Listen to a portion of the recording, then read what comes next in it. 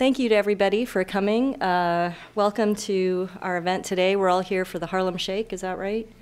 Oh, I hope not. We're actually here for Managing Foreign Policy in the Information Age. My name is Shanti Kalathal, and I'm editor of this volume, and we're very happy today to hear from our panel of distinguished authors and who'll be talking about their work. Before I introduce the panel, I just wanted to talk a little bit about how this all came about. It started with a conversation with the then director of the Institute for the Study of Diplomacy at Georgetown, Paula Newberg, who was very interested in some of these themes. And I should note that there's many thanks are due to the Institute for supporting this project over the last 2 years. It certainly wouldn't have occurred without them. The themes, in my discussions with Paula and with ISD, it became clear that there are a number of different conversations taking place at a number of different levels across a number of different disciplines. Through it all, certain common themes were emerging. One was that we tended to understand the impact of the information age in terms of easily digestible nuggets. So for instance, the Harlem Shake, right? Everybody or many people have heard about this now. We understand that it's a meme that spreads rapidly and instantaneously and really engulfs us without even having time to understand what it's all about. Similar trends are happening all throughout the worlds of diplomacy, development, and security. It may not be the Harlem Shake exactly, but certainly we've heard examples of tweets from ambassadors or embassies going viral and having actual impacts on foreign events, on certain practices like open government data that are rapidly taking hold in the development world. And yet we're not really taking a step back to understand how these processes may all fit together, may have common themes that emerge, and how do we better understand these processes delinked from technology. So while many of these phenomena are being enabled by the ubiquitous flow of information that we now experience around the world, they're not necessarily technology dependent. And so the interest in this volume was to isolate some of these broader themes that have to do with development, diplomacy, and security in the information age, and yet not necessarily have them all rest on technology per se, in that they don't actually have to be about tweeting ambassadors. They may be about how themes that emerge are relevant to foreign policy in general. So the two themes that we chose to focus on for this volume were increased transparency and increased volatility throughout international affairs. Across these different disciplines, those were the two themes that really stood out as being phenomena that practitioners and policymakers and scholars were having to grapple with without necessarily understanding some of the connective tissue between these different disciplines, or understanding how it is that transparency and volatility are affecting international affairs. And so we decided to examine these two concepts and unpack them a little bit across these three different disciplines. And represented on the panel today, we do have people speaking from each of these disciplines, and indeed bridging some of them, to talk about some of those themes and their relevance in foreign policy and international affairs today. One thing that I noticed in looking through all the papers is that many of them tended to stress certain common conclusions, particularly with respect to crafting policy in the information age. And very briefly, what I found is that they all emphasize the themes of resilience, of credibility, and adaptability. And that tended to be true whether it was diplomacy, development, or security that we were talking about. And I think in the panel, during the discussion, some of our panelists will also be raising those themes and talking about their relevance.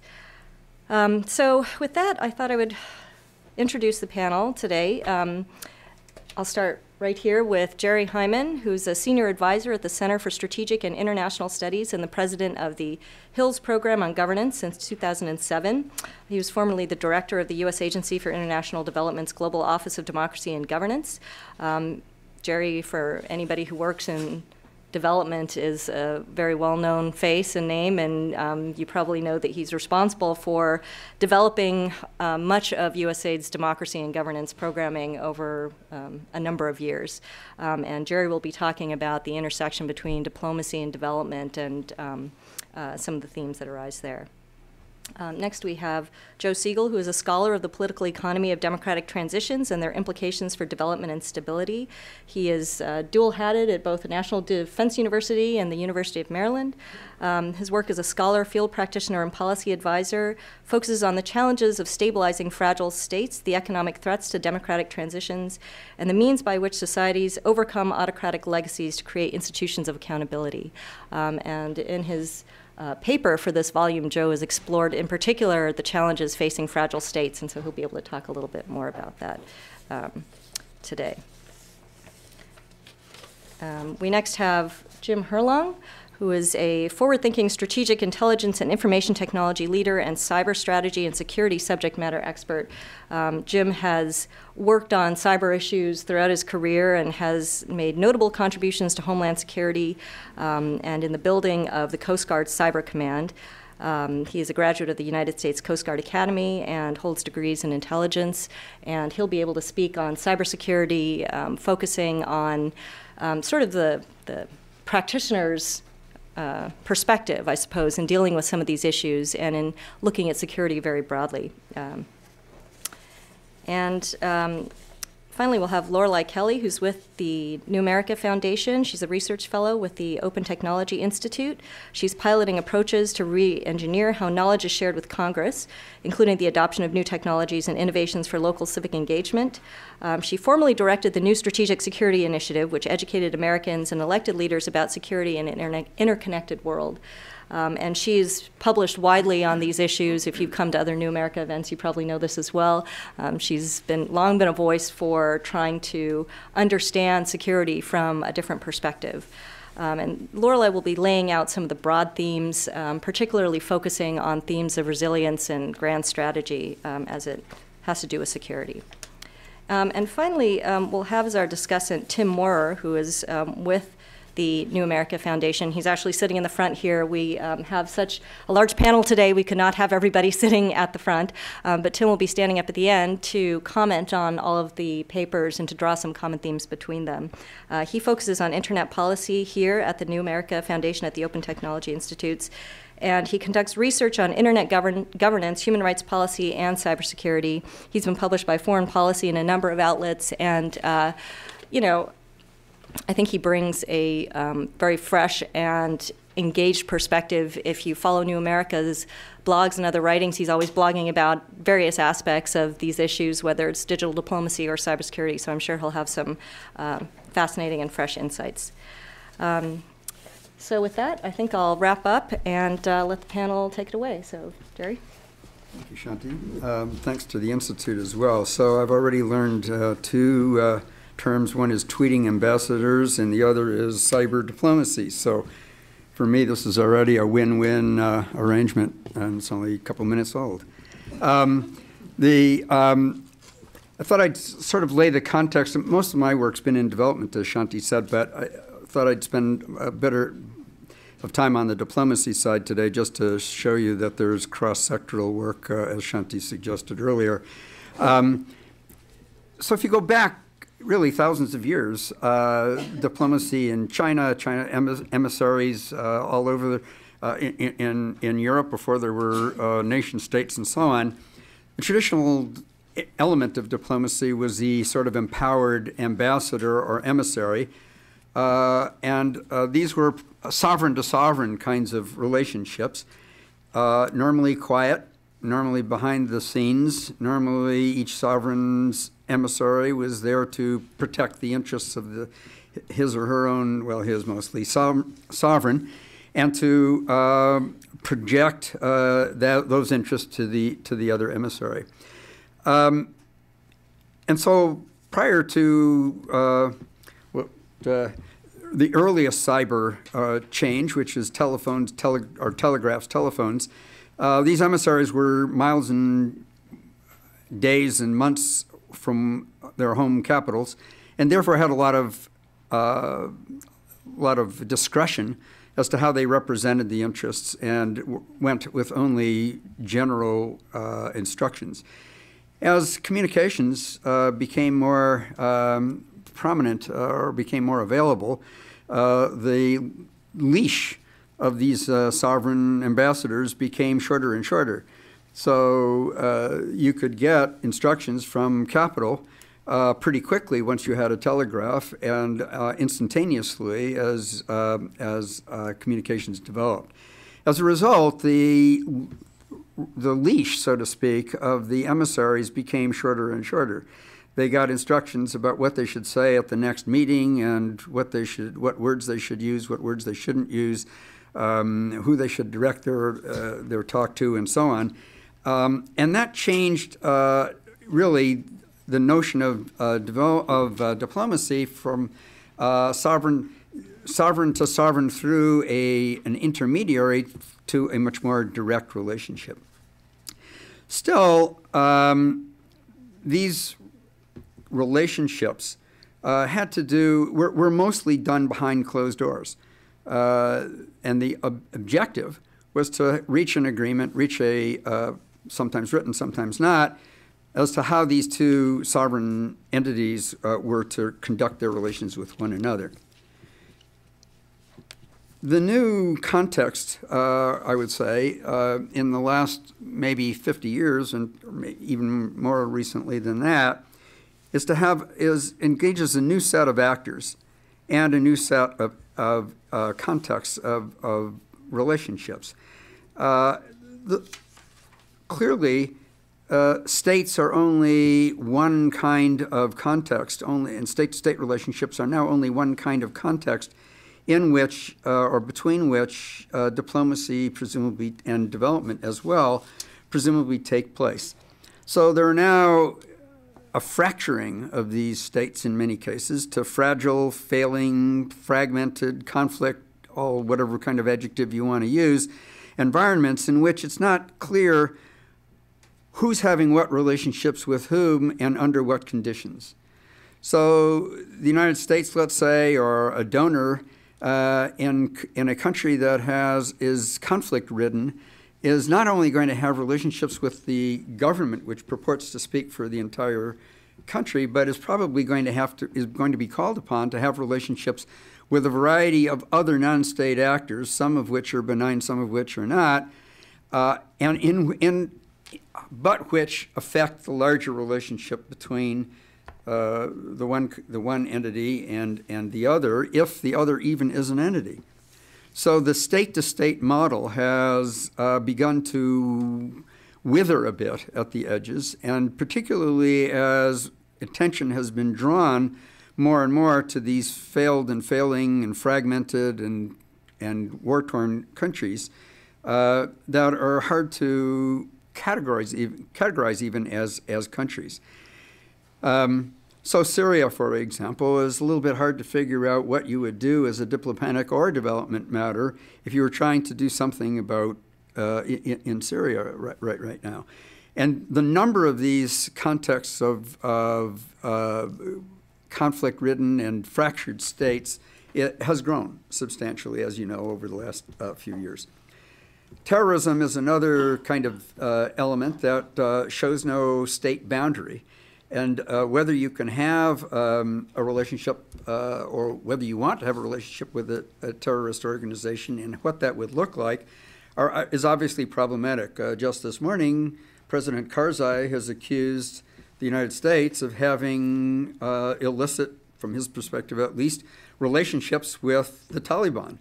Taliban's not a state, not an entity, not a sovereign, and whether he's right or whether he's wrong, clearly there are some kinds of direct and indirect relationships that could grow up between a state and a non-state actor, or between non-state actors and one another. And as Shanti said in her introductory essay in this volume, kind of networks. So you have networks that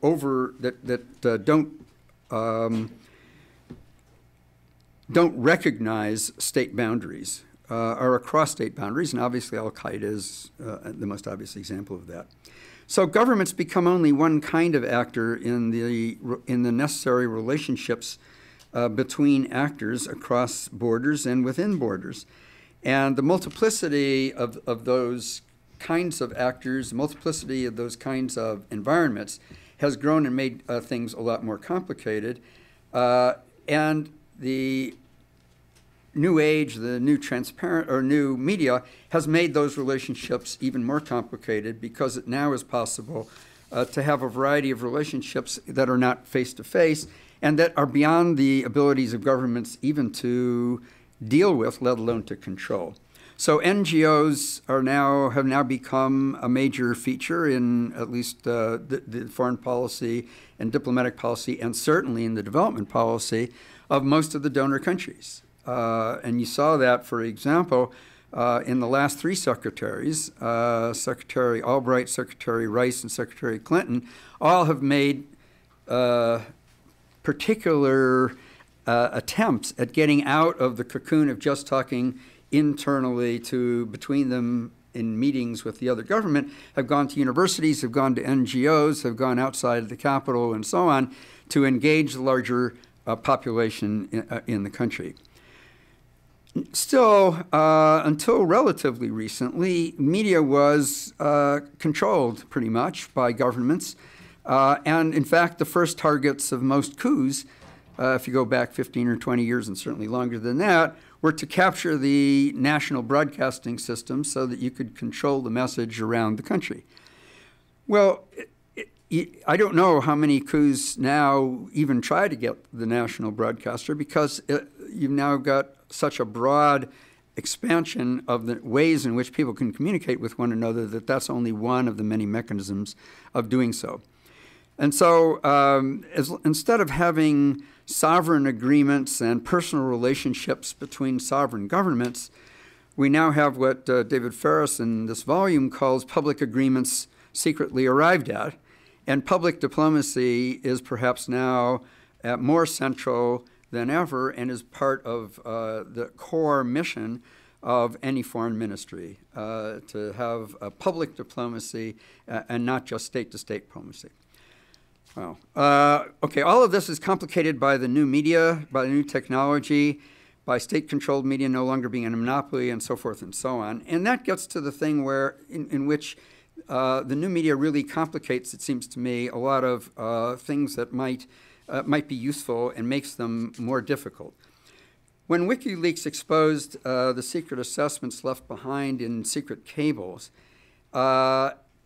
it was a case in which almost anybody can publish whatever they like, wherever they want, in any kind of environment.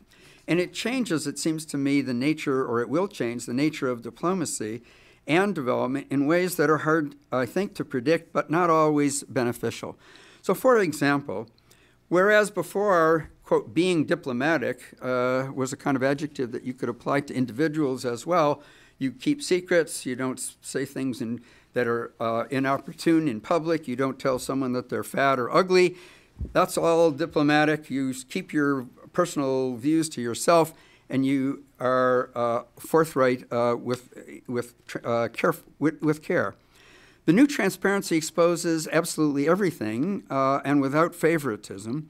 And the result, for example, in a negotiation, consider just one context. Suppose you have a negotiation between states and everything becomes public.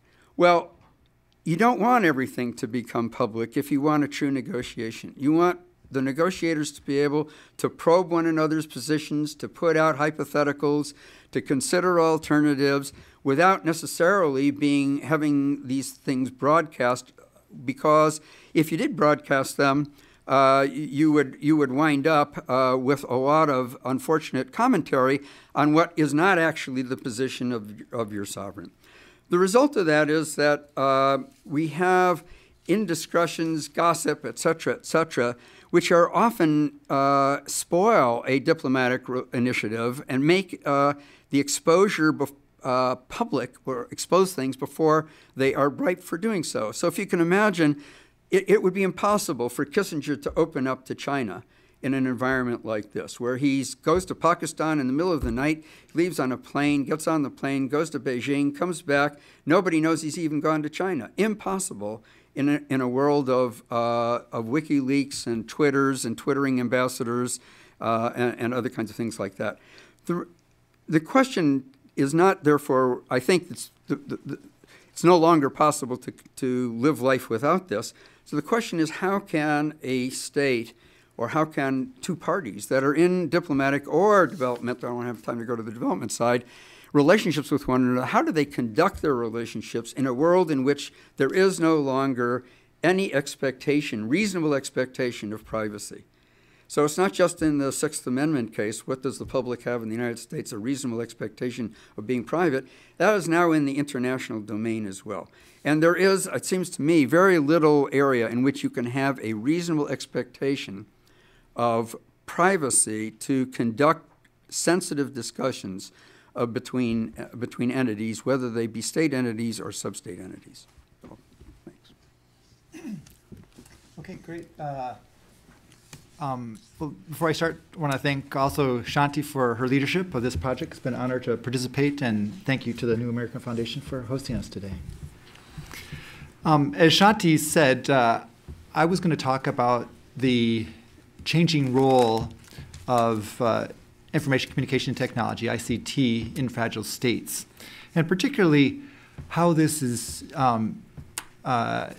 changing the tension between volatility and transparency in these contexts. Now, most of us are familiar with the volatility that we see. A good example of this was, last September when the amateur video was posted on YouTube called "The Innocent of Muslims," very denigrating to Islam in general. This posting went viral in many Muslim countries. It led to protest riots and a number of deaths, and it led to various protests and some damage done to various U.S. missions in these countries as well. Another dimension of the volatility and the heightened volatility we see is in the use of ICT by what we call spoilers. And these are, leaders of militant groups, criminal organizations, various insurgencies that are conducting some sort of asymmetric warfare in, marginalized areas of a fragile state, and whose capacity really depends on their ability to attract local support. ICT has given them a huge lever in reaching far more people at low cost than they ever could have done before. And so it has empowered these spoilers and has really focused put a premium on the importance of gaining trust and local support for the security challenges in fragile states. These spoilers play up whatever grievances there might be in marginalized areas, and this is often based on ethnic and social divisions within a society, and they are really trying to command an alternative narrative to the one promoted by the government. Often it's a negative narrative. It's a reason why people should join their insurgency or armed revolt. And so this is contributing to greater volatility in many fragile states. Now, on the transparency side, despite these vulnerabilities to greater greater volatility, we're seeing that ICT is also contributing to greater levels of stability. And it's important to keep in mind that this is emerging out of a context where fragile states have often been characterized by high levels of restricted information. They've been closed societies. And so regimes that have been in power in these places have been able to command the narrative. And they've been able to conduct human rights abuses or engage in corruption really under the radar without people knowing or without much public pressure for doing so. And because of the challenges of collective action, where it's a lot harder to organize a majority who may be disadvantaged by a particular policy, they've been able to perpetuate that over time. They've enjoyed an asymmetry of information control, which contributed to their lower levels of development performance and higher levels of insecurity. Now, with the emergence of ICT in many fragile states, in Africa today, 50% of all adults have access to a cell phone. With this expansion of access to information, you're seeing a breakdown in this asymmetry of information. This is having direct effects on governance, development, and security in many of these contexts. Let me just run through a couple of the avenues by which information is contributing to greater stability. First, I would highlight the heightened legitimacy we're seeing. With more information, there's a more vibrant marketplace of ideas. Population is becoming more educated and aware of the various opinions that are out there, and this is leading to a more informed policy dialogue and decision-making process. It also contributes directly to better elections. And so with more access to information, the quality of debate in elections is elevated. The recent Kenya election, which got a lot of coverage, is an example of this. While controversial in other ways, they had more debate than they've ever had in Kenya. They had a number of televised debates that were tweeted. The election process itself was something you could monitor online. You could actually track the election results by district, off your cell phone or off the computer. And so it contributed a much greater degree of transparency to the process, and therefore legitimacy to the outcome, even though it was highly contested and it's still controversial for other reasons. The result was 50.3% for the declared winner, and people, I think, at least recognize that the process was more transparent than what it's been in the past. And this in turn is reducing a key driver of instability in many fragile states. Indeed, a lot of the conflict literature has shown that illegitimacy is one of the key reasons that foment grievances that lead to greater levels of conflict. And autocratic states have much higher propensities for conflict than what we see in more open societies. A second driver of stability that we're seeing with ICT is the transparency issue with regards to corruption. More information makes it harder to misuse data, misuse state resources, and therefore contribute to more insecurity and lack of development investments on the part of government. It also, greater access to information is also facilitating greater organizational capacity among the majority.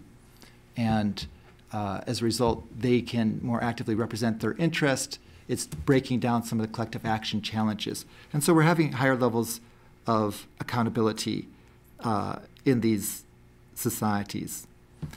Third vehicle that I would highlight is that it's fostering more responsiveness on the part of government. When there's more information, there's more pressure for the government to act when there are crises in a society. For some time, it's been recognized that democracies are more responsive when there's a looming famine or other crisis in a society. It's because they feel pressure. The information's on the front pages of the papers or in media. And the same is happening on the ICT level, that no longer are governments able to close off that information, that dialogue. And they're under greater pressure, both nationally and internationally, to act when there is a crisis of some type or another. And so the upshot is that we have parallel processes where there's greater short-term volatility, but long-term institutionally there's greater stability in fragile states because of the greater access to information. And I think I'd highlight two policy implications from that. One is that governments need to be more deliberate and effective in reaching out to populations than they have in the past. Jerry talked about public diplomacy for the international community, but there's a need to engage in public diplomacy within your own societies to much greater extent because of this notion that there's a competition for trust and a competition for the narrative within many fragile states and their communities. The governments need to do a much better job of connecting with and communicating with communities to gain that trust. And they need to do that by working with civil society groups and with media, who often have far higher levels of trust within these communities than does the government. The second policy implication I would highlight is that we need to recognize that ICT is part of a broader governance process. And for ICT to be effectively used from an accountability standpoint, it requires independent actors. It requires civil society. It requires media. It requires bloggers. These are the folks who gather information, disseminate it, analyze it. It doesn't happen on its own. And for these actors to be effective, they need to be protected. Unfortunately, in many fragile state settings, the instinct is to intimidate these actors. And if we're going to see some of the stabilizing benefits of ICT, greater attention needs to be spent on protecting them. Thank you. Good afternoon. I'd like to also start by thanking Shanti and the New America Foundation. It's, as she said, it's an opportunity for a practitioner to take part in this particular forum, which is a great opportunity for me, and I think I can speak for my co-author, who's not here as well. And that's kind of just, if you read the paper, and I hope you do in the book, and the talk today will be kind of from that perspective. As a military and an intelligence professional, we're always kind of looking, how do you get advantage over your adversary? And that's kind of the part of the approach we took. And yes, the Coast Guard is part of the military. I just want to clear that bad joke. No, okay. And so, looking at it, as in the military and intelligence, you're always bombarded with things such as information dominance and decision superiority. And when we kind of looked at that, we thought, information dominance, great concept, but there's something missing. And as an IT guy, I'm very familiar with Nicholas Carr talking about, IT doesn't matter. So we take a look at it as information itself does not give you competitive advantage. The infrastructure doesn't give you kind of a competitive advantage. So what would? And so what we kind of came up with is what's going to give you competitive advantage is to be able to outthink your adversary. And so I'm going to, and we looked at that in terms of strategy, and we're going to look at that, and I'm going to dive deeper into looking at the strategy of our nearest competitor, China. But the model, so we're military guys, so we needed some kind of model or something to attack. And what we came up with, and you can read in the paper, it's called cognitive dominance. So one, it's kind of got a catchy title, but we needed some kind of framework to assess the strategy of our competitor. Hopefully, assess it against our own and learn from that. Cognitive dominance differs from kind of information dominance in that it makes people and expertise really the center of things. It's the expertise, we all have things that we can kind of pull out of our head, we can put in a database, and we can share. And obviously with the infrastructure we have today in the electromagnetic domain, we can connect. But there are things that you just know that with, just by seeing it. So it's really necessary to have connection to the people and not just the technology.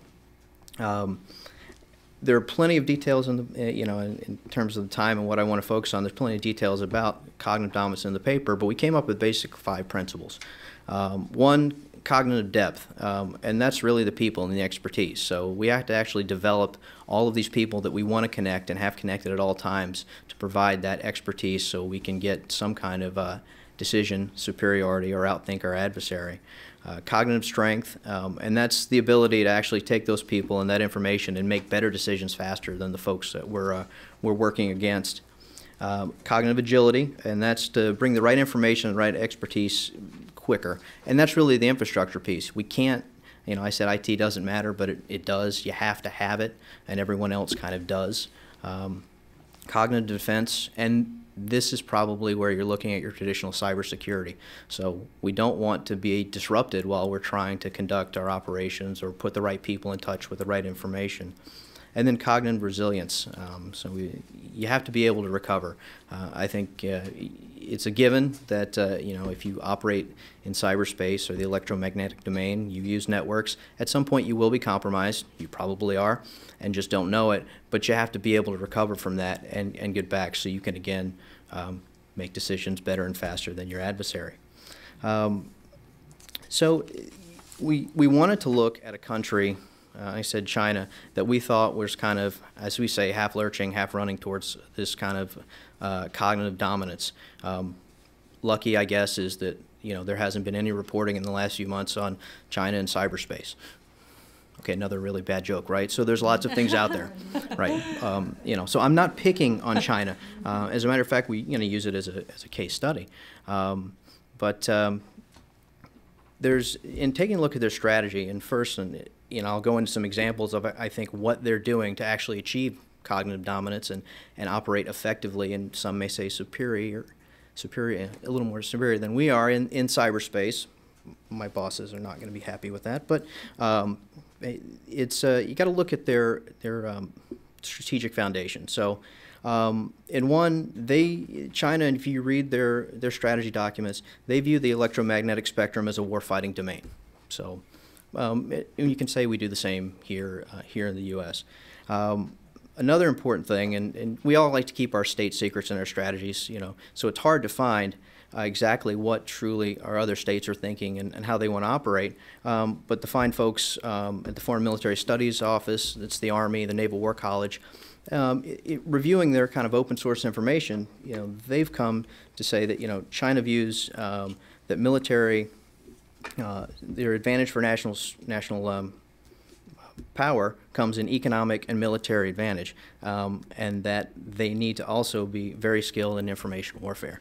So this idea of operating effectively in the electromagnetic domain is very important to them.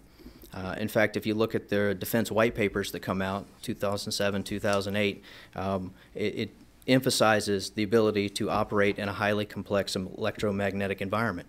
So this is very important. And they've come up with a concept called integrated network electronic warfare. And that's where we're saying they're kind of achieving or executing this cognitive dominance within that framework. And what that is, it's a seamless integration of electronic warfare and computer network warfare. The computer network warfare is the piece that attacks the layers where you're looking at the processing. So that's where the human interaction comes. And there you have the ability to change information, prevent information from being received, try to affect that decision making. The electronic warfare piece attacks kind of the signals and certain devices. So I can stop you from connecting that expertise to that particular decision maker, or I can reduce that capability. And I think it's pretty important because I think if you look at some, kind of our, not as our strategy, but how we're organized in the U.S., we still have, we haven't quite put those two together.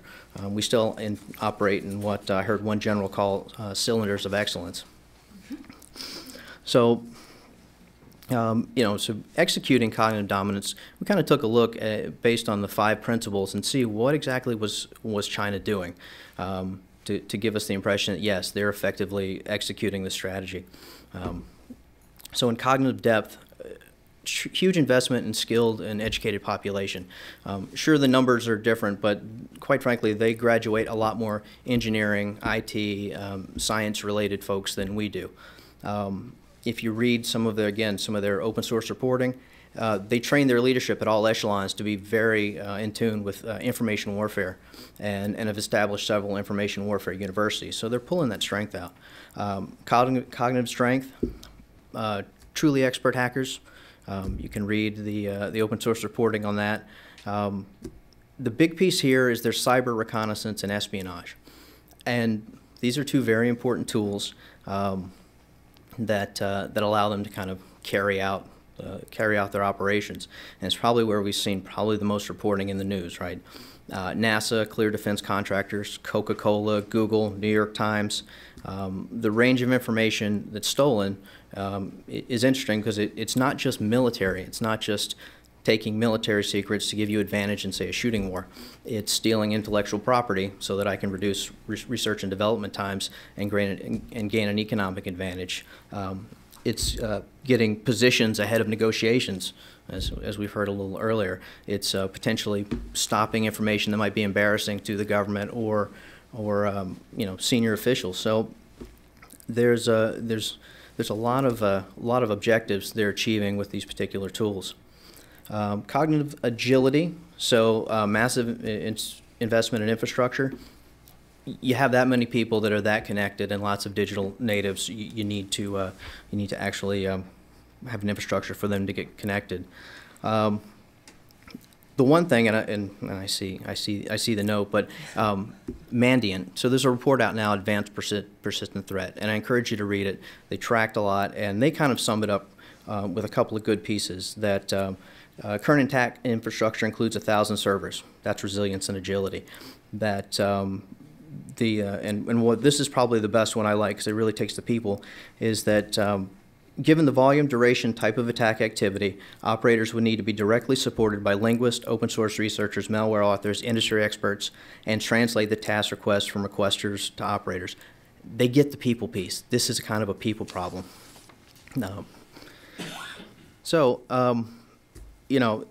And kind of I'll get to it. We could debate the execution, the intent of why they're doing it. That was not necessarily the intent of what this paper was about.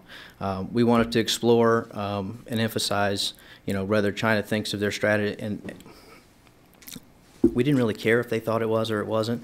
What matters is that China's actions demonstrate an understanding of the modern information environment, and that they use the principles of cognitive dominance to be able to outthink their adversaries. It's not to say that there's not security implications for the U.S. China's actions certainly are. Stolen intellectual property has hit us, to say the least. We all hear about cyber Pearl Harbors, and we hear about cyber 9/11s, which I'm not quite sure are yet, about turning out the lights. But again, the discussion, the intent, and the implications wasn't what we were trying to do. We wanted to highlight a near competitor who has a clear understanding of the modern information age, and hope that we could actually learn from them. Thanks. Thank you. Thanks very much.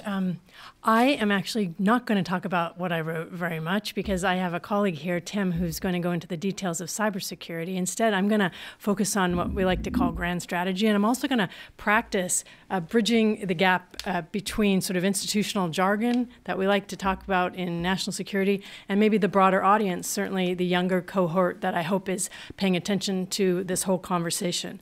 So first, I'd like to point out that at Open Technology Institute, we're really, one of our big motivations is building the digital global town square. And we believe that that connectivity and connectedness is a universal human right, and it's got to extend to the internet and include access to open technology and platforms, ultimately to include all people and improve their prospects of self-determination and the pursuit of life, liberty, and happiness. How do we get there? So this is the grand strategy, is how do we get there in a world of transparency and volatility? And hopefully I'll only use those words twice in my talk. So what is grand strategy? Grand strategy, I like to say, it's the big picture, it's the eyes on the prize. In a movie, it's the plot line that propels the story forward and hopefully takes us to the happy ending. So what does grand strategy look like in national security? Well, I'll give you an example from the past. The world used to be, and this is before 1991, that's sort of when I started getting interested in national security. I lived in Berlin in 1989, so you can imagine it was an exciting year. The world used to be easily measured. It used to be easily framed as sort of linear and with scalable solutions, rational and predictable. This policy, this top line was called containment, and it relied on continual mutual military preparedness and the threat of war between the Soviets and the United States to maintain the peace. The acronym that described this posture in the world was Mutual Assured Destruction, MAD. People probably remember that. It went like this, basically, strike first, die second. In contrast, today's world appears much more chaotic, often random, unpredictable. The solutions also have to include humans. So how we define modern security is at play right now with this connectivity, this volatility, this transparency being key themes. So how do we create a new framework? Could we call it something like mutual assured connection? to flip us 180 degrees. I'll put it simply again. We spent the last century perfecting how we were all going to die together. We need to spend this century figuring out how we're all going to live together. That's basically the thesis for the grand strategy for the next 100 years. So issues of war and peace is where this stuff is really, really important. I worked in Congress from the late 90s up till 2006. I really saw the failure of this throughout that 10 years. You can imagine we both had Afghanistan and Iraq, and we had lots and lots of global engagement interventions throughout the 90s that we haven't fully understood, and a lot of those lessons are not yet reflected in our policies nor our national security strategies. So these issues of war and peace are often the most important responsibilities of citizens and their elected leaders, yet our over-reliance to this day on coercion and control, centralization, shows really how much our leadership continues to execute a strategy that's stuck firmly in the past. And our institutions today are often incapable of addressing the sort of distributed and human-centered threats that we face today. And so if we define connectivity as a security principle, in today's world, I'll just say 3 things we need to pay attention to is that our security must address the safety of people across and within our own borders. We can't achieve security alone anymore, and we need a new combination of policies and resources to be secure. So across the globe, this has been tremendous in the last 2 years. A profound shift is underway. Demands for inclusion are redistributing power from hierarchies to individuals and communities. These changes will ultimately be a blend of top-down and bottom-up strategies and directives. And attaining this goal is going to require a kind of global network of individuals and groups who see themselves as stakeholders in power sharing and also legitimate voices in determining a shared future. This space between institutions and individuals is often called civil society. So I'd like to put forward what we need is a security strategy for civil society. What this is going to require of us is to support these individuals who are taking these stands. Social media is actually doing a lot of this already. We've seen it certainly in Egypt. It's something that wasn't evident in Berlin in 1989. That's accelerating these voices. But we also have to build bridges between the traditional and the new. That's the institutions and the activists in order to navigate the changing power dynamic. So we have to create new spaces to connect elected leaders who are risk takers with their audience of supports. And we have to persuade people in office and in power by providing them this political space and support who want to be change agents. We really need to support our change agents, recognize them and support them. So the other thing I'd like to point out is how we can change the currency of power and what I like to call how do we move into this social capital world where relationships are going to be the primary currency to solve these collective problems for all of our mutual benefit. The highest caliber kind of social capital that an individual or a nation could have for that matter is based on prior collaboration and trust. So figuring out new ways to leverage transparency and to connect and share ideas, one of the ways we can do this is how do we start moving away from the sort of worst case scenario world where we're so ready to pounce and use the military to a situation where we can use transparency and connectivity to give the benefit of the doubt a little bit longer, to get better information, to rely on distributed expertise. And why is this important? I mean, while we're moving in the right direction right now, we have ideas like whole of government resulting from our experience from Somalia to Haiti to New Orleans is another example of resilience in society, to Iraq and Afghanistan. When I worked on the Hill, the most interesting thing in all of the testimonies that I went to, almost 90% of them, you had an officer saying, these problems have no military solution. These problems have no military solution. They're about social resilience. They're about politics and relationships and society and power distribution. So our government responded with whole of government strategies for engagement and exit, but what we need is more like a strategy of commitment, and what we need is to embrace whole of society concepts. So, excuse me, sorry I'm having to use notes, but I'm trying to bungee jump between ideas here. So what the internet revolution has created is a world of peers and a sense of entitlement that goes along with that. The people around the world expect for themselves what we expect for ourselves today, which is possibly, this is the greatest promise of democracy, which is self-determination.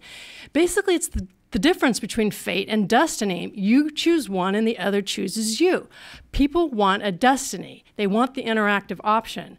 And we Americans have been preaching this for years, and now the moment is before us. How are we going to act on this expectation? So let me put it bluntly again. In a world of peers, I'm going to kill you is not an effective security strategy, and it's certainly not persuading the right people. Some of the most idealistic individuals I know are either in uniform or in technology, and I think these two worlds have a lot to learn from each other right now. Ask anyone who served in a mission abroad during the 90s up into Iraq and Afghanistan. Ask what was the most important experience you had? What are you most proud of? I guarantee you most of the time it's going to be about building things, not breaking things. It won't be so much about the use of force. It will be about how they helped create some kind of positive social change. They know better than anyone that a resilient society and a shared future isn't an accident, but an outcome. They've done the best they can with the tools they've had, but our military cannot be responsible for most of these tasks. So I guarantee you that if we continue this over-reliance on the military for carrying out so many of the tasks in the modern world of representing us, we will overreact.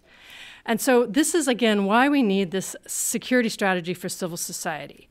We need to move from coercion and towards confidence building, away from exclusion toward participation, away from borders and toward networks, away from security and towards transparency. We need to get really good at democracy. And I'll just close, and then we can go into the rest of it for Q&A.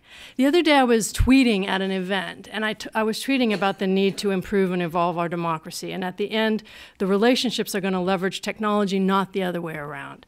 And I got a tweet back that said, haven't you read Lord of the Flies? This can never happen. How many people here have read Lord of the Flies? Pretty sure pretty much everybody. It's a very important metaphor, I think, for today. The synopsis there is a bunch of shipwrecked boys on an island with very different character traits, descend into brutal superstition and a Darwinian existence. So what if Simon had an encrypted smartphone? What if Piggy had Commotion, which is a peer-to-peer mesh broadband network that travels through phones and not signal towers? There's no kill switch for dictators. What if Ralph had been able to nudge the crowd towards civilized behavior?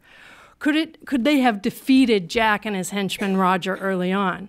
For the rest of us, though, I think the question is, what if the outside world had noticed their plight on that island at the signal fire and not waited until the island was burning down before they responded? So right now we have this great momentum and potential, but we're also experiencing a failure of imagination at many levels in the face of this opportunity. The best question I can come up with as far as disruptive technology is concerned, is it going to be drones or is it going to be phones? Which one are we going to choose? Social capital or coercion and force? And I look forward to joining this conversation with the panel and listening to what Tim has to say about actually what I wrote about, which was the cybersecurity section. Thanks, Lorelei. Thanks to all of you for coming, and it's a pleasure to join so many distinguished panelists. I have now the challenge of trying to connect all of what the four have said with the theme of today's talk, and I'd like to do that by first taking a step back and to look at what is actually new about what we are talking about. Second, talk about transparency and volatility, the two themes that combine the talks that we've heard today. And then three, offer a way to think about the challenge that the three areas, diplomacy, development, and security, all face together and what the common theme among them is.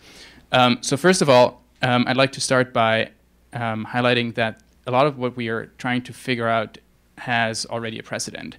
How many of you remember watching on November 9th, 1989, people going to Brandenburg Gate on TV? Great. So some of you might remember that the reason why people started going to Brandenburg Gate that night was because an East German government official had made an announcement on East German television announcing a lift on a travel ban that had been in place for a long time and that would constitute a significant change in German policy. And you had TV broadcasting this to people in East Berlin. And you had West German television broadcasting to people in East Berlin how people were going to Brandenburg Gate that night. So the reason why more and more people kept going there was because they were able to watch that some of their neighbors and friends were all of a sudden going to the wall, and eventually resulted in the fall of the wall.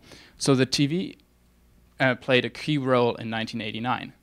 Fast forward to 2010, a lot more of us probably watched, or not watched, but are aware of the man that set himself on fire in Tunisia, triggering the Arab revolutions. That was not because of a centralized TV station broadcasting that. That was because of YouTube and the social media that we already heard about earlier today. Second example, how many of you still remember or watched or read the news about the Pentagon Papers and Daniel Ellsberg? Okay, that's fewer people. Daniel Ellsberg, when he leaked the Pentagon Papers to the New York Times, considered going to the Harvard Crimson, a student newspaper at Harvard University, as an alternative if the New York Times would turn down his request to publish the data. When Bradley Manning decided to leak his information, he didn't go to a student paper, but to Wikileaks. Here you have the analogy also. He didn't go to a centralized kind of institution, a major media company, but he decided to go to a social media outlet to leak his material.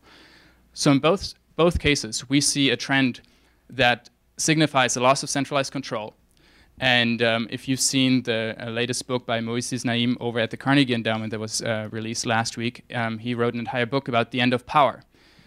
Joseph Nye at the Harvard Kennedy School does not call it the end of power, but he speaks of the transition and the diffusion of power, the latter being the more important one when we talk about cyberspace, in that we see a relative diffusion of power from state to non-state actors, not necessarily undermining the central role of states, but we see the increase in the rise of non-state actors that we heard about in terms of the NGOs, in terms of the hacktivists and hackers that we heard about, that Jim talked about, and Lorelei's call for a grand strategy that involves civil society. So with that, tying that to the transparency and volatility themes that we heard about earlier, in terms of transparency, I think in terms of next step or research, it'll be very interesting to see how we don't just see an absolute rise in the amount of transparency when it comes to government documents, but actually the relative distribution of that transparency. If you think of WikiLeaks, WikiLeaks exposed documents of the US government, not the Chinese government, not the Russian government. So it was a very selective leaking of information.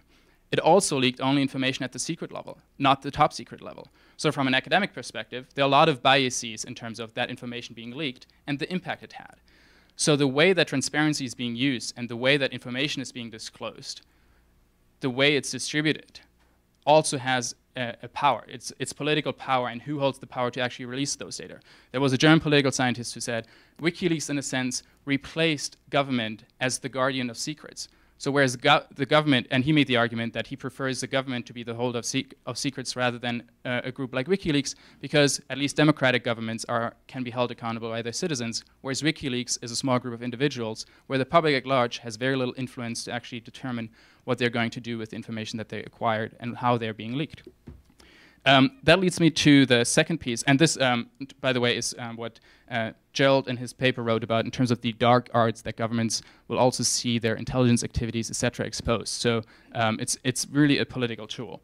That leads me to the second theme, volatility, and the key factor of speed and the shortening of the leash, as we heard earlier, in terms of emissaries and the reduction of autonomy by diplomats, in that it becomes not only a lot more it becomes easier for capitalists to instruct them what to do, but they also have to react to events. My focus has been on cybersecurity. Jim already talked a lot about cyber exfiltration and cyber espionage. The additional piece of that is obviously the Stuxnet virus, and when we heard in 2010 and read last year in the New York Times that you've had for the first time a spillover from the virtual world into the physical world with a SCADA system being attacked and through malware online, and that you're now able to do warfare not just in the virtual space but also in the physical space, presents a new quality in the type of activity you can do online militarily. This leads me to the third piece. How can we think about this? Or one way to think about this is Bill Lynn, as many of you will know, wrote an article in 2010 for Foreign Affairs defending a new domain, calling cyberspace the fifth domain that the Department of Defense has to defend, in addition to land, air, sea, and space. He spoke of cyberspace as a new domain in the military context. I would suggest that this is actually what combines development, diplomacy, and security, that all of us are now experiencing cyberspace opening up a new domain for human interaction, and a lot of the things that we've seen in these areas now being transposed into this new domain, and we're struggling with how do we actually adapt to that. You might have seen a foreign policy piece last week called A New Westphalian System that talked about the internet. And this talks about this. How many political scientists are in the room? Just a quick show of hands, please. Okay. So quick outline of what the Westphalian system is. In 1648, you had a peace, actually two peace treaties, which have come to be known as the Peace of Westphalia, that consolidated war that ravaged in Europe, and that basically said, your religion depends on the territory you lived in. It brought to an end a century-long struggle between the secular and the religious forces, when after the Roman Empire collapsed, you basically had the secular, the government retreat, and you had the church step in as a parallel structure, structuring a lot of the political and social activity in Europe. Then you had the Reformation, the church split, and that led to the wars in terms of who's Protestant, who's Catholic, that eventually were ended with the Peace of Westphalia in 1648. That laid the foundation for the rise of the nation state and the rise of the secular force of the nation state as the predominant political order and actor in international system. And religion, at least in Europe, has been on a retreat since. In many ways, and this is what the FP piece is also about, we see a resurrection of those parallel structures today.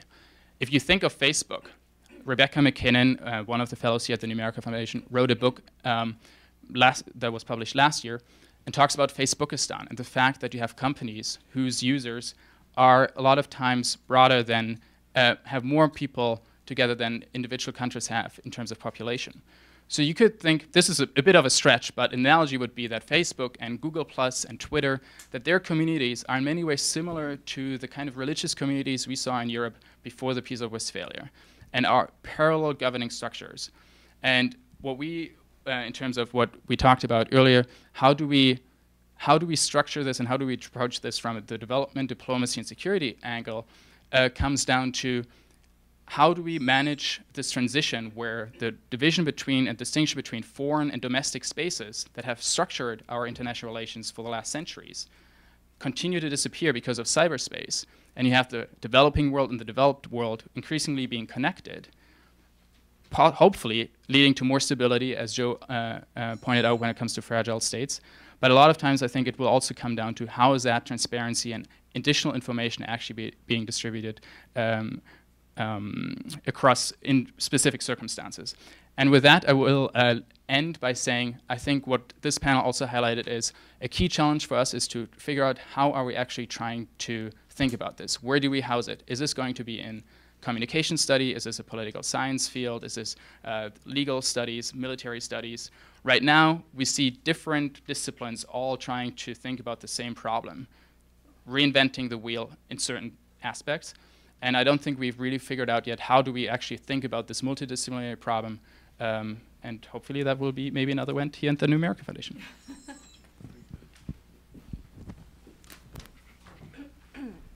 All right, well, we've had a number of incredibly interesting presentations, and we can get to our Q&A now. And I apologize, I may have to drink from this bottle of water. I seem to be having a Marco Rubio moment. So please, anybody? Yes, and please identify yourself. Thank you. Thank you. Robert Charetta, President of International Investor. We've been an observer of this activity for a long time. In fairness, I have a question for each of you, but that wouldn't be fair to the rest of the audience, so I'm going to try to bring it down to a single question.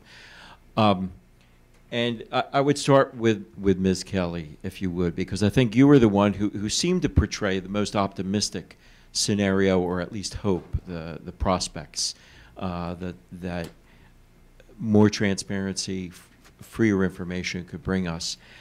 But my question goes to the heart of that, because in this era, here in the United States, for example, where we've had this explosion of information, of new media, of new technologies disseminating all this information, we've also seen an era where we've seen more income and wealth inequality than ever before. We've seen an era where at least one war has begun with at least questionable justification. We've been in an era where we've seen the rise of intelligence industry and communities like never before. Indeed, the rise of government control of information like never before. So, you know, there seems to be a contradiction between what has happened in terms of all this new information and yet a lot of cause for worry about where it's heading us.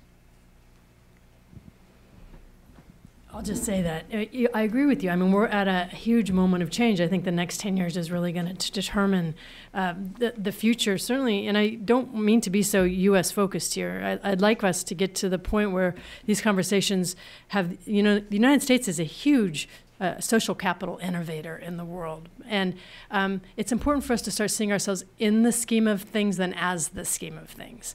I think one of the reasons I'm optimistic is because I left the field of national security and moved into open technology. And there's a lot more happy endings in open technology than there was in national security. And I think that can change. But what delights me is sitting here next to Mr. Holong and hearing him say how cognitive resilience is a security strategy for the United States. That means investment in public education. You have the military itself now talking about social resilience, our ability to rebound, to navigate change, to prosper together as the success of our nation. I think what's happened, though, is that the civilians haven't yet taken up this conversation in a compelling way and reframed our priorities as a country going forward. And this is only going to happen if we build these bridges between these old, traditional, conventional, stodgy institutions and the young people and the energy and ideas and the way they see the world is linked and not ranked. And the way they see the world is simultaneous and not sequential. And this is their intellectual endowment. I still have to think really hard. I still went to college during the Cold War. And these folks don't. But we have to create the pathways for them. And I noticed this because I went to a lot of the Occupy meetings to see sort of what was being talked about. And the problem there was they never created institutionally recognizable steps forward. They didn't have to be acceptable steps forward. They needed to be recognizable steps forward. And that was, I think, what we're going to see next. I think that that movement for change and this despair of the income distribution in this country and the sense that we're going to spiral downward is palpable. It hasn't gone away. It's reorganizing. And my hope is that we can build the bridges so that it reorganizes in an optimally productive way. That has to happen in this town, by the way. This is what Washington, D.C. can offer the country, as being a connective bridge. And we're living in the last days of Rome here. And in the last days of Rome, I'm sure there were a lot of great restaurants, but there were also a lot of bad ideas. And we have to change that. And that's the role for us now, is to be the hub for bringing the outside in. Does that make sense? It does, but it doesn't refute the idea, my notion, that in many aspects we seem to be headed down, you know, we're worse off than we were 20 years ago when all this information exploded. Well, let's go to it. Okay. Yeah. But that's a valid point. I think often in these discussions, you know, you tend to sort of get locked into this, well, I'm optimistic, no, I'm pessimistic, no, I'm optimistic, pessimistic sort of battle. And, you know, some people have actually written now about let's try and get rid of these pessimist, optimist labels and try and just sort of, I mean, we may have our standpoints, but let's try and actually see, objectively dissect what are the positive aspects and the negative aspects, and maybe they don't cancel each other out. Mike in the back. Mike Nelson. I write for Bloomberg Government on technology policy, and in my spare time I'm a professor of internet studies at Georgetown. Like Lorelei, I'm a member of the Cyber Optimists Club, but I really just care about making things better step by step. And I want to look at the very bottom level here. We've talked a lot about the geopolitics and the big trends. I want to focus on the people out in the field who are actually trying to use the technology. Tomorrow night, the Internet Society here in DC is having a discussion with 6 internet heroes. These are Internet Freedom Fellows who are sponsored by the State Department. They're helping opening up channels of communication in China, in Azerbaijan, in Syria, Venezuela. The problem is they're getting support from the US State Department. And that, in some cases, almost undermines our effort to support these people because they get painted as stooges of America. I'm wondering if anybody here has ideas on how to get other countries to do more to support these very courageous people who are trying to use encryption and wireless technologies and social media to spread truth, to promote freedom of speech online. And I'm also interested in knowing whether the corporate sector could or should be doing anything here. Do you have any examples of people outside of the US government who have come up with ingenious ways to help the freedom fighters in cyberspace? Anybody want to go first? So I think one example is actually the Chaos Computer Club in Germany, which has been around for at least 2 if not 3 decades. And I grew up in Germany, so I was actually just in Berlin for 4 weeks in December and January. And I think there's also a very healthy discussion among technologists to the degree to which they want to be affiliated with a government or the US government specifically in general when it comes to supporting human rights in terms of what we heard earlier, the question of legitimacy and the credibility that they have. And when I was in Germany in January, one of the major newspapers actually ran a report on one hacktivist that actively supported Syrian human rights activists on the ground just by a one-man show because he had the technical skills to assist them, and he actually had to quit because I believe he was depressed and couldn't handle the ethical challenge that he was facing as part of doing that. So I think when it comes to Germany, there's definitely a very active community. I think there were 6,000 participants at the Congress in December. And I know that in a few other countries you have similar nascent communities. Is anybody else on the panel? Okay. So I'll depart for a moment from the pessimism of my talk to your more optimistic side, notwithstanding Shanti's suggestion that we bridge these gaps. If you ask about the corporations, it seems to me Google and, for example, has done quite a bit.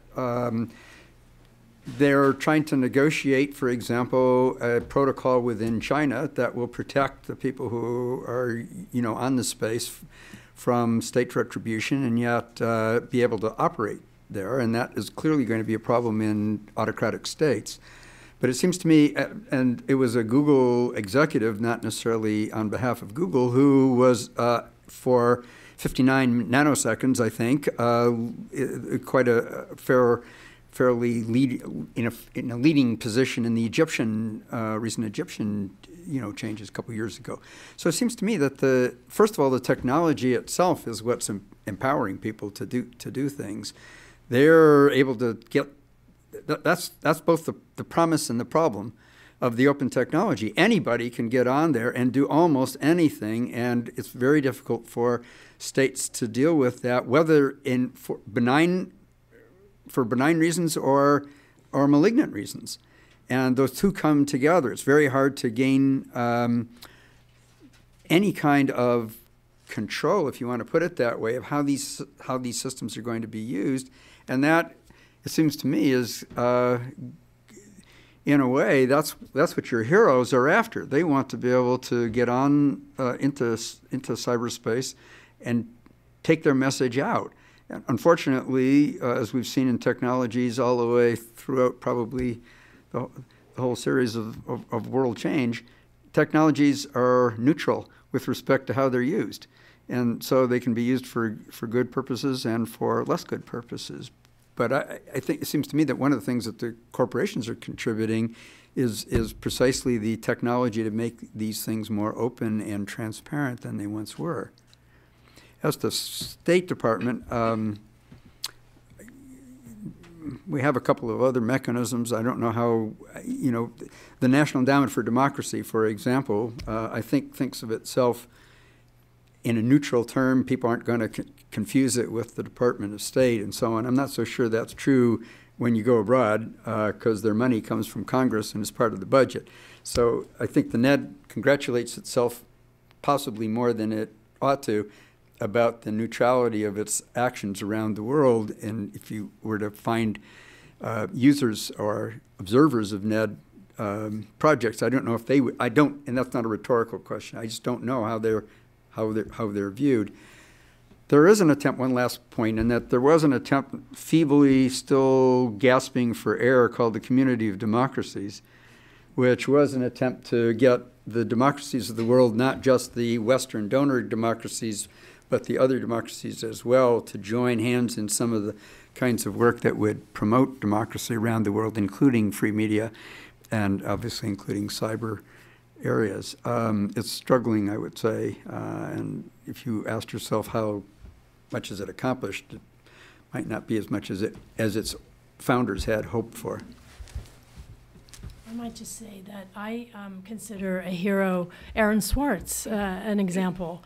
I just went to Freedom to Connect, which is another wonderful convening, just happened last week.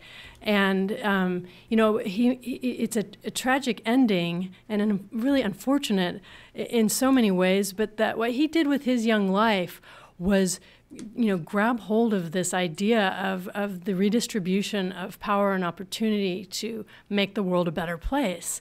And I really feel like it's incumbent on all of us who really look at, and think about what he did and what he stood for, and again, move it forward into these institutions, which are going to be so rigid and inflexible, and they're going to have to be persuaded and walked into this modern era. And I really feel like the people in this room who look like everyone's around my cohort are the ones that really need to start doing more of that mentoring, creating the bridges, and making this change recognizable and not so threatening to the institutions that we have in the United States. It really has to happen here. If we blow it, it's bad for everybody. Not to be ethnocentric, but you know, the rest of the world pays a lot more attention to us than we pay to the rest of the world, and that's probably not going to change. Maybe in the effort to make it less ethnocentric, I could throw out you know, a notion that what we're really talking about is all the changing norms about what and how we see intimidation, violence towards bloggers and civil society groups and journalists who are trying to disseminate information and gain access to information. I think it's a long-term process, but you know, there is growing recognition and awareness that's out there. I think one of the proposals I've made is that, you know, we need to be moving towards a situation where we elevate the criminalization of the intimidation towards these individuals, that it's not an ordinary crime when you attack or harass or imprison a blogger or a journalist, because these are the eyes and ears of the whole world, really.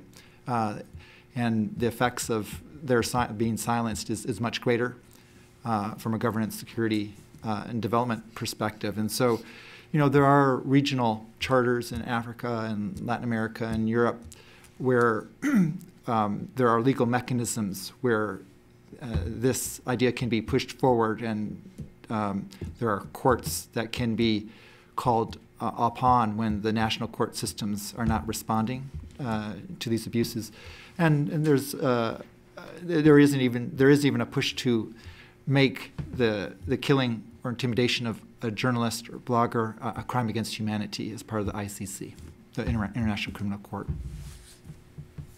Okay. Yep. Diane Perlman, George Mason School for Conflict Analysis and Resolution. So thanks, that was a great panel. So anyway, Lorelei, you mentioned that you talked a lot about coercion and bad ideas, and we seem to be organized around, you know, coercion, threat, punishment, isolation, sanctions, and a kind of simplistic, immature world, you know, concrete, black and white worldview of good guys and going after bad guys. So my question is, as far as, and a lot of our policies, and I guess the ones I'm most interested in are sanctions and deterrence, are flawed and have the opposite effect. And some decent, well-meaning people totally believe in them, as well as some not so decent, well-meaning who may know that they may not work. So, say specifically with Iran and North Korea, there's a belief that because they're hurting, it means they're working, and the fact that they're hurting does not mean that they're working. It's making it harder for moderates, increasing popularity of hardliners, hurting innocent people, et cetera. So I'm just wondering, in addition to just issues of transparency, in terms of education, I think some people can be educated and enlightened, more psychologically attuned to the effect of these policies on those on the receiving end. So could you relate this to designing policy that could work? Well, one of the reasons I decided to focus on Congress is because one of our reactions to this as a society, to this sort of distributed threat, is not to create a distributed solution, which is to bring in more voices and include Congress more. It's been to consolidate more power to the executive branch. I just see no good ending coming of this. And so one of the things that could happen, and I commend George Mason because it is such a practitioner-oriented school, especially your program, is the next wall that has to come down is the walls of the ivory tower. Where are our experts? I remember when I worked in Congress, the people who had the best knowledge and the highest social capital, meaning their ideas were based on greater goods, and they were not about financial conflicts of interest. They weren't purchasing their access. They were actually writing dissertations about how to improve the world. Those people had great relationships and great expertise and terrible timing.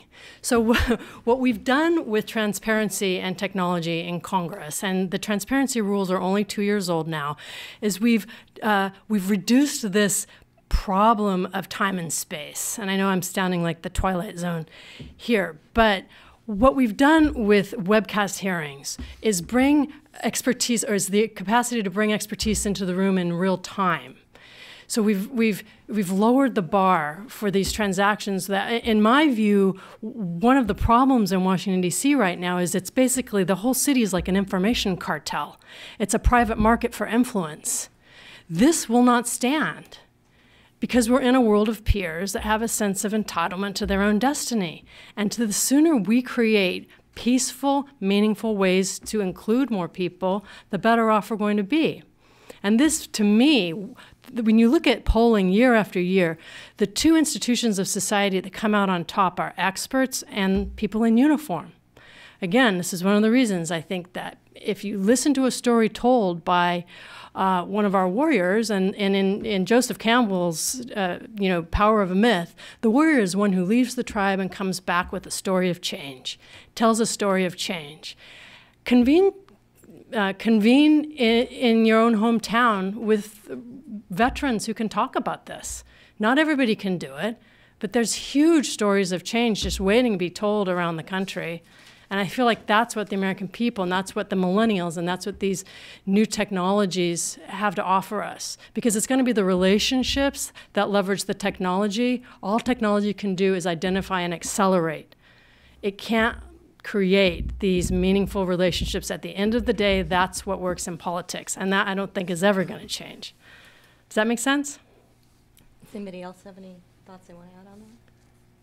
Actually, what you're saying there is one of the key themes that came out of many of the papers in this volume, which is that, don't lead necessarily with technology when thinking about some of these issues of the information age, because it can lead you into tech-centric solutions that may put all the agency with technology. And in fact, the agency comes from humans, and that's something that Jim stresses in his paper. Yeah, that's good. Yes, we absolutely say that people are the core. And I think a lot of times with, talking about cyberspace, and I see this in the military all the time, we want to make it a tech solution. We want to, because it's easy to grab onto. But in reality, this is people doing things to other people, either connecting for good, either connecting for bad. And, I look at it kind of like Facebook is kind of honestly like being in the bar.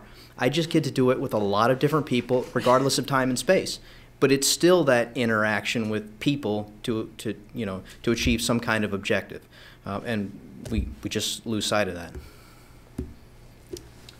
Yep, we should probably wrap up. So let's take both questions, and then the panel can respond. I'm Tang Hui from Chinese Embassy.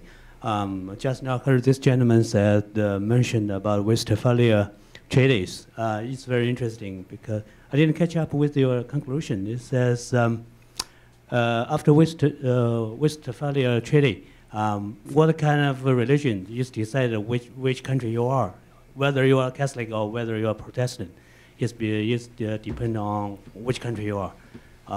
What's your implication? It means in the future, the cyberspace, what kind of cyberspace, the practice or standards is decided what country you are or something else. Can you elaborate that? Oh, Tim, hang on. Let's take one more question. We'll do it all at once. Hi, I was just maybe for Mr. Herlong in particular. Could you identify yourself? Chase Beamer.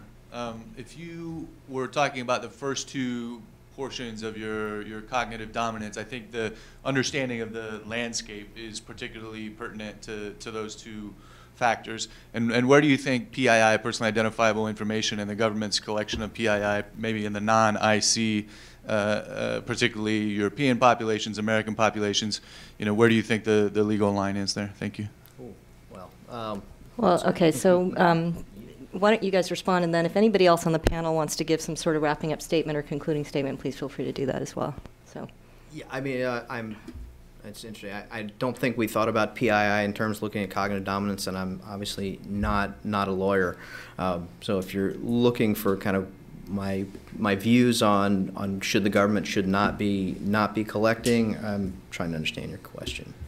Well, I mean, legally, do you think the government is permitted to collect? Well, they do. I mean, yeah, so for certain things. And there obviously has to be some kind of expectation of privacy and, and proper use for that information. The way, and since it's very easy to collect a large amount of information, share it very easily, are there potentials for abuses? Sure, and that's going to be a challenge. And can you always totally rule it out? No, but necessary for certain governmental functions, you need to collect it. So.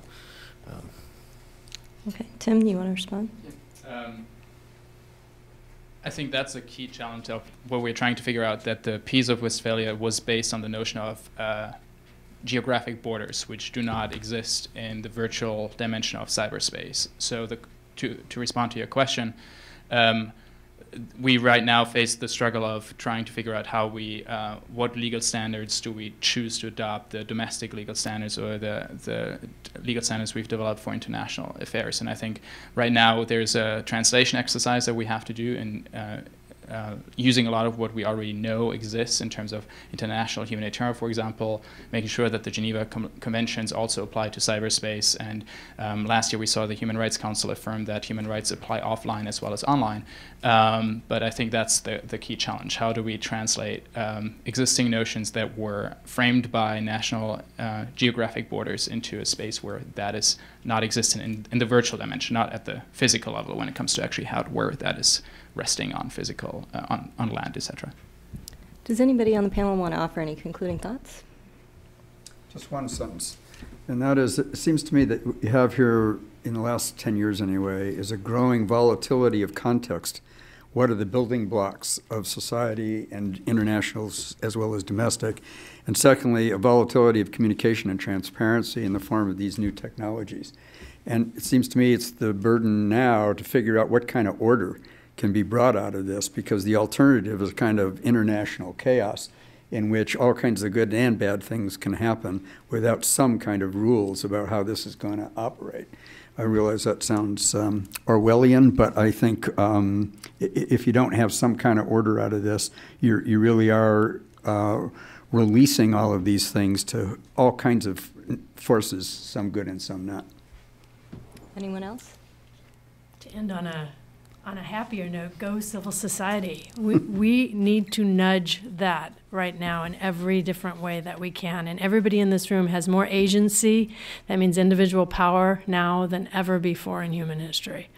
So nudging it on behalf of the life-affirming shared future is really, I think, bringing it right back down to your laptop.